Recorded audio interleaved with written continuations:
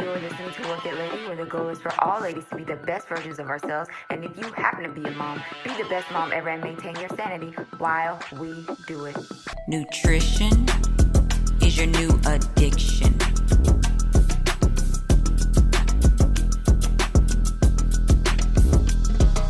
Go on and work it, lady. Yeah, that's how you work it, lady. It's never no, or maybe this is how you get it, baby. Work. Hey, ladies, how are you doing? I hope you're doing well. In this episode, we are going to be talking about sedentary lifestyles. Oh, a lot of us have that, myself included. Let's talk about these leg cramps, the back pain, and I'm going to tell you some things you can do for all of that, especially if you are a remote worker. Okay. I'm going to, in the beginning of this, tell you some things to eat and drink. And then in the second part, I'm going to tell you some things to do. Okay. We are going to get it popping with this today. And we are going to enjoy it, love it, and put this stuff into practice. Don't just sit here and listen to me saying it to you. Go ahead once this episode is over and do it immediately, girl, myself included. Okay, let's go ahead and get started. So, one of the things that happens when we are working from home, or maybe we don't work from home, maybe we just have a 9 to 5 office job, or maybe we school our kids from home, or we just have a kind of plush lifestyle and we don't have to work or something like that. Whatever your situation is, basically, if you are sitting a lot, the thing that you are going to run into is the snare or the lure of just sitting at home and filling your face with all the things you want to fill your face with. And hey, remember, I am your nutritional health coach. I am here to kind of just coach you on some of these things. And as I go through these changes myself, right? And this is just something that comes with when you kind of are just at home a lot. You are able to have like your favorite foods right there, especially if you live in like a convenient area and you've got like everything at your fingertips. You just like go through the drive-through, get the food that you want. Your cabinets are just like stuffed with everything you want, and you're just chilling at home. Maybe you're a gamer. Any gamers in the house? And you just game all day. Maybe you're a YouTuber. Ooh, that's another one that is sedentary. It takes a long time to edit video and do all the things. Maybe you are a music producer. That's another one that's sedentary that a lot of people don't think about. So you might be sedentary and not even realize it, is what my point is. Okay, so remember, when you are doing your thing in your spot, you're working from home or whatever it is, don't fall into the snare of just being there eating what you want to eat and kind of throwing caution to the wind about how much you're moving. It is very comfortable to sit home and do what we're seeing here in this photo, which is, the donuts and the fried chicken and the sandwiches and the this and the that. It's very comfortable to get into that. And honestly, guys, I'm a nutritional health coach. I know that, but you do need to also like have your treat days, have your cheat day. It is nothing wrong with having fried chicken occasionally or a donut or whatever. We are not going to all sit around and eat rabbit food, carrots all day, every day is just not practical and it's not fun. I mean, I love carrots, but I also love ribs. Okay, those are yummy. I like burgers. I'm going to eat that sometimes. And you got to too, right? So just try not to get into the lure of doing that, because it is even more dangerous when you are a sedentary person. If you're not moving a lot, you have a sit down job or whatever it is, and you eat these things, the health issues can almost compound quadruple fold. So fourfold. Okay. And that's not what we want, right? So let's talk about some things we can do. What can we do? We're sitting at home. We're eating our yummy foods. Big deal, right? I ain't hurt nobody. I'm just sitting over here eating what I want to eat while I work or whatever. Here's what we could do to change that. So there's a couple things. The first thing you're going to want to do, if you know that you fit the criteria that we just talked about, you fit into one of them, you're sedentary, you want to keep drinking water. Okay. Water is actually very good for blood flow as well. It helps to regulate all of your blood vessels and keep the pressure in all of your body systems at like the place it's supposed to be at. So water is very important for that. Also, water is very good for your actual blood flow itself and for blood volume. So it helps to, keep your blood volume where it's supposed to be when you are properly hydrated. It is also naturally even has some effects of preventing, clots and all of these things as well, just drinking enough water and not being dehydrated. So some things you could do, add some lemon to your water, add some mint leaves. That also gives it a little bit more of a little nutritional boost without, going overboard. And it just encourages you to drink more water and gives your body some essential like minerals that it would need. Okay. So that is something that you could do. Replace the sodas with water when you are at home. All right. When you're at home. The next thing you want to do is you want to eat at least one piece of raw fruit or veggie every single day. I can't stress this one enough, guys. Most of us have a lot of issues because we're simply not eating anything living on a daily basis. We go weeks. We are only eating cooked food, some of us. We're never picking up a raw fruit, a raw veggie, and eating it.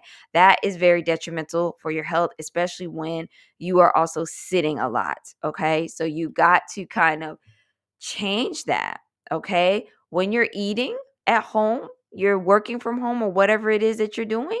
Guess what? This is a great opportunity to say, hey, you know what? I'm here at home. The refrigerator is right there. I'm going to put a bunch of apples in there. You guys know how much I talk about every woman eating a green apple every day.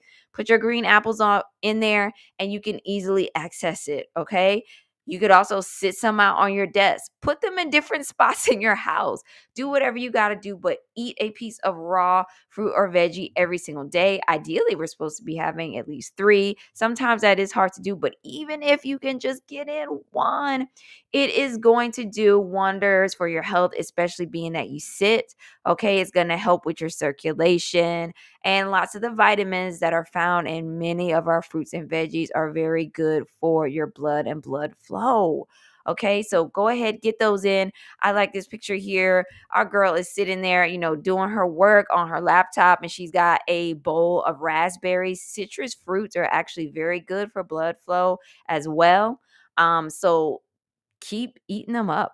All right. Eat your yummy, yummy fruits and veggies. That is definitely going to help you to not get stuck into the sedentary lifestyle. Now, the last thing I'm going to say about the food portion of this, and then we're going to spend most of the time on like the actual doing portion.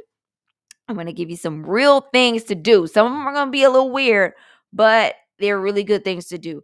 But the last one I'm going to talk about on this food portion is watching your sugar intake. So when you are sedentary, just based on the fact that you're not moving every day, that in itself raises your blood sugar. Did you know that? Not moving a lot every day, so not walking very often, taking very few steps, not running, not having an active lifestyle, that in itself raises your blood sugar because when you walk, it actually regulates your blood sugar as well.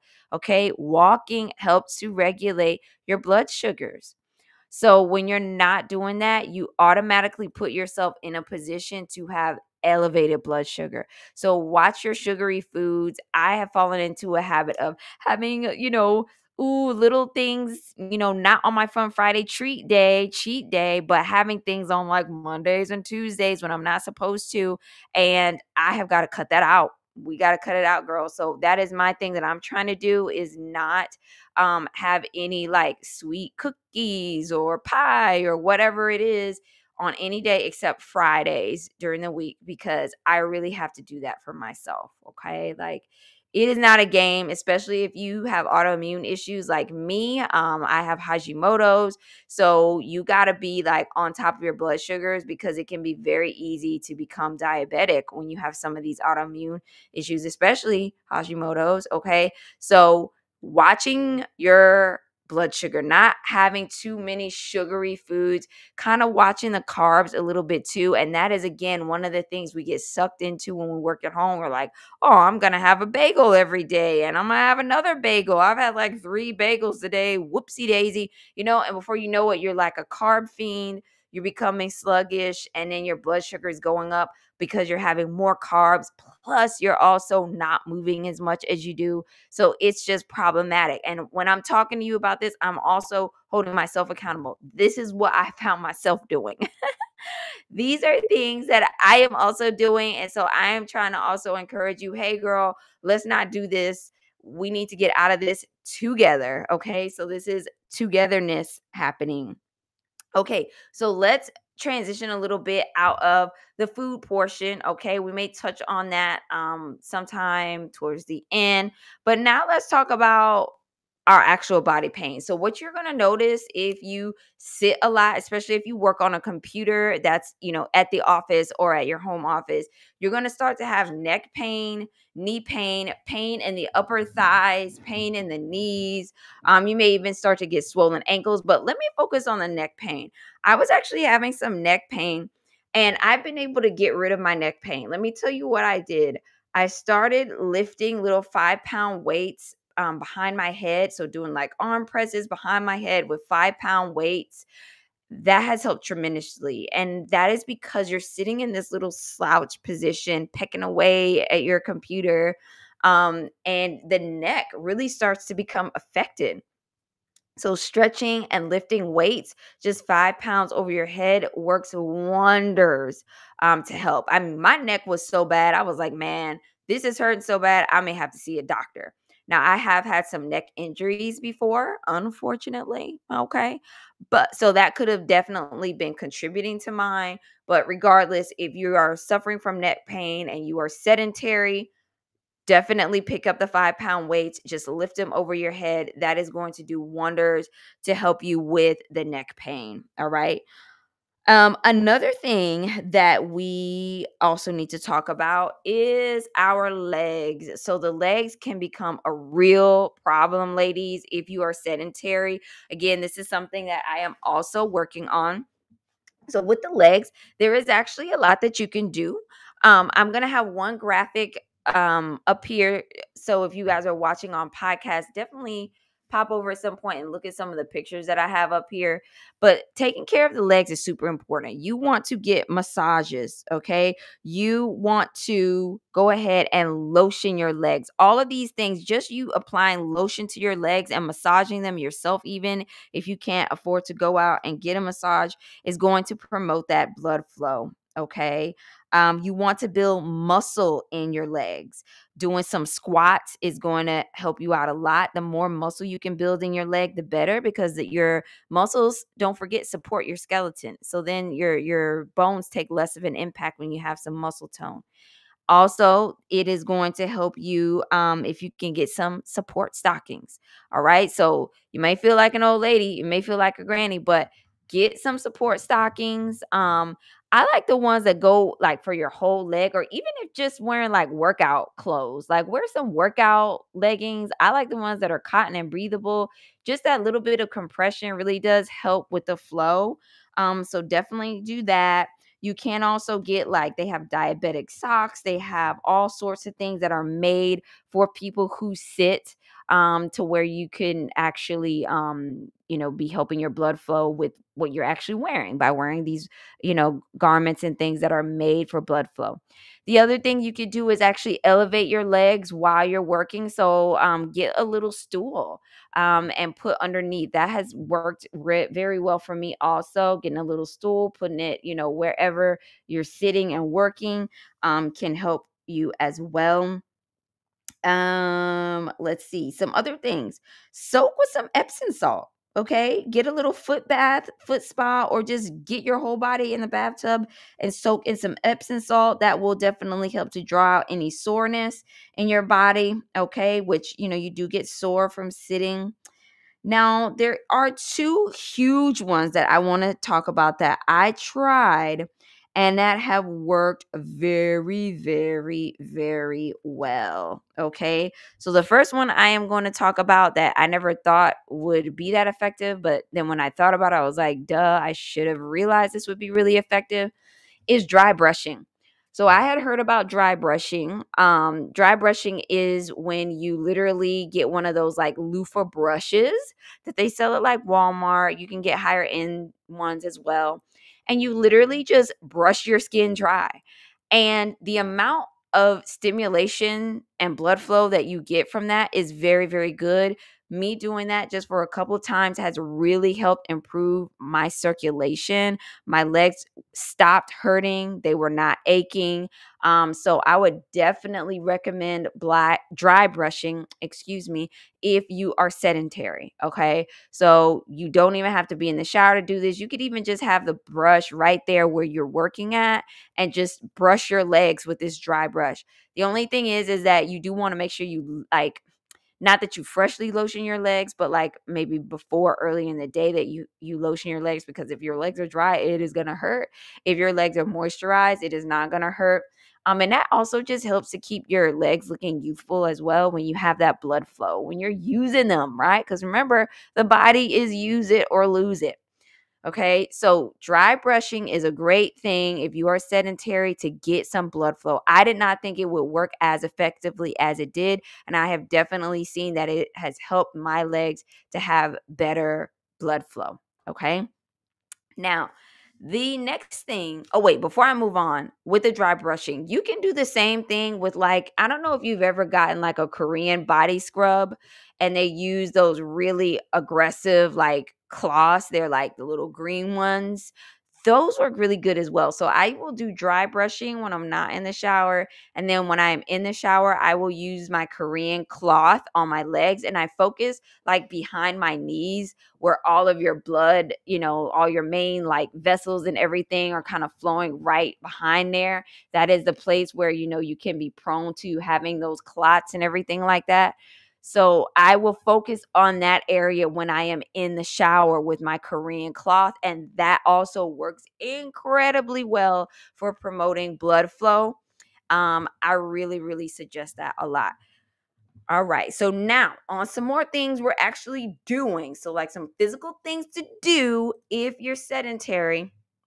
All right. Next, these are the bombshells. All right. If you're listening on podcast, pop over and look at this graphic. This right here is the main thing you need to do. On the right, I have a picture of this chick. She's literally laying flat on her back with her legs raised against the wall. That, my friends, has changed my life. Literally, it helps my legs so much. And even with my little ones, because even in school, little ones sit a lot in school. Their little legs start aching and stuff. So for them, I say, hey, love your legs. And whenever I say love your legs, that means that it is time to find a wall, lay on the floor, lay on your bed with your feet against the wall, and just stay there for a good 5 minutes and let your blood literally just flow the other way in your veins. And it literally takes the pressure off so fast. So this is kind of like an extreme version of elevating your legs. Most of the time, if you have like a leg injury or, you tell a doctor like, hey, I don't have good circulation in my legs, they'll say, when you lay down, elevate your legs on some pillows, elevate your legs above your heart. That helps. So this is just like an extreme version of that. So not only are you elevating your legs, higher than your heart, this is more than 4 pillows. This is like literally 90 degrees above your body. If you can even bend your legs and extend them towards your face, that works very well also. Okay, but mainly if you could just lay your legs up against the wall, your bottom is to the wall and your legs, the bottom of your feet should be facing the ceiling, and it really, really helps to get that blood flowing and keep the legs feeling good. This is like my number one thing. And then after that would be using the dry brushing and the Korean scrub in the shower. So like in that order, elevating my legs first, then my dry brushing, and then my Korean scrub in the shower. Okay. Now, the other thing you may want to do if you're really sedentary, there are lots of like, remote workers nowadays, and even just kids who go to school, I feel like they're sitting more, or you may have an in-person job, but you're still sitting a lot. You're just commuting there, sitting in a car while you commute. Then you go and you sit at the desk for 8 hours and work. You take like 6 steps to your car again, and then you're sitting in a car for 2 more hours to get home. Super sedentary. So if you fit into that, or if you're a remote worker from home, you need to get a treadmill. This is something that I've recently done as well, and I highly recommend it. There is no substitute for simply taking steps. And I will say this, a treadmill is still not even going to be as effective as naturally walking outside. We were designed to walk through nature. And so when we do it that way, we're able to have the fully immersive experience. We are smelling the fresh air, we are looking at the scenery, and that in itself motivates us to walk more than what we normally would. So the treadmill is like a cheap, it's effective. You are going to get some great results. You are going to elevate your heart rate. You are moving your legs. You are taking steps. There's no question about that. But you will be motivated to walk farther and do more if you're simply doing it out in nature. However, not everybody lives somewhere where, it literally never rains or snows. Like places like that don't exist. Or maybe you just can't be outside, for whatever reason for extended amounts of time. This is a great way to still get some steps in. Okay, so if you need to get steps in, get yourself a treadmill. I've seen these little like mini treadmills that have like no top part. It's like just a little walking track. I don't recommend those, and I'm going to tell you why. Those can make you really dizzy and you can end up falling off. So I don't recommend those like mini treadmills that don't have any type of like railing or anything. They make you dizzy, and then if you need to get off, there's nothing to hold on to. Like, unless you're like 12 and like falling is no big deal, or you are a gymnast and have amazing balance, most of us don't fit into that category. So it's just not safe, I feel, for like grown women. Like, it's just not. So I recommend getting an actual treadmill, something that you can hold on to, safely get on and off of, and you're able to get some steps in that way. This is an investment.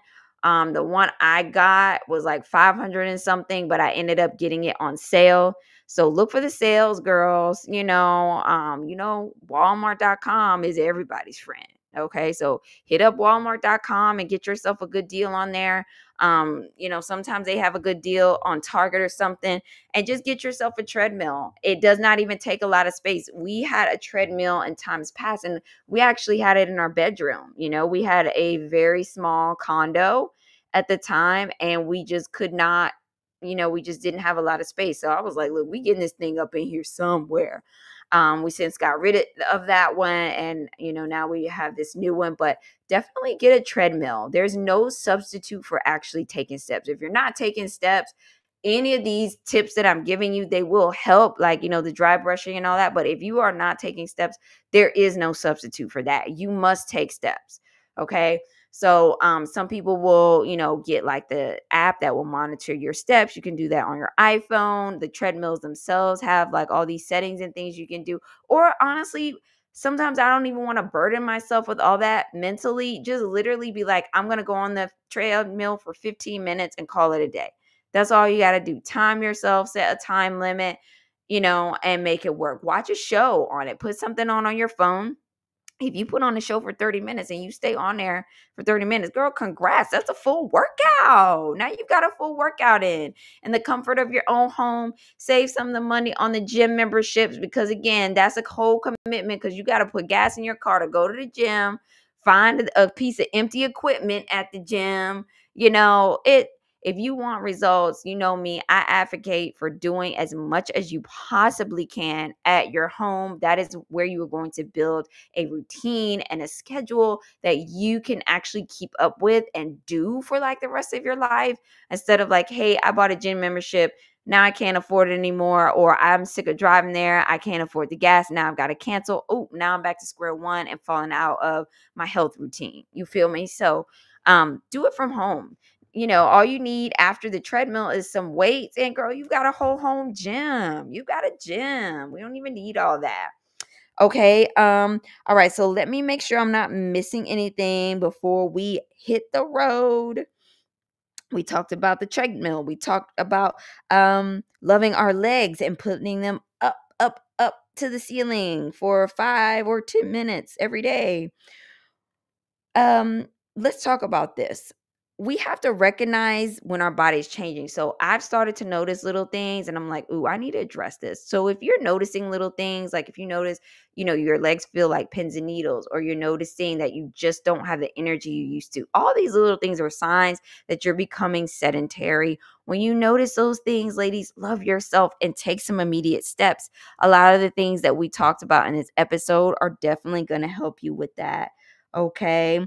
Yeah, I think I touched on everything here, everything that I had down that I wanted to cover with you guys on this episode on becoming sedentary.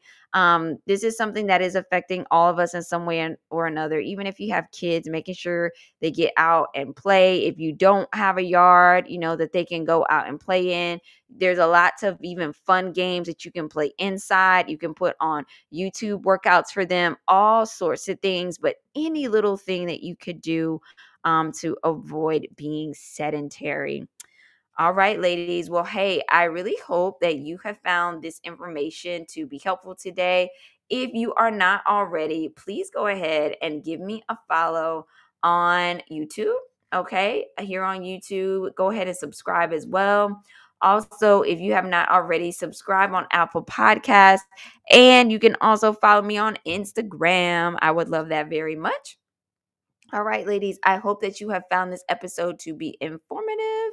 Thanks so much for listening to Work It Lady, and I'll see you next time. You're listening to Work It Lady, where the goal is for all ladies to be the best versions of ourselves. And if you happen to be a mom, be the best mom ever and maintain your sanity while we do it. Nutrition.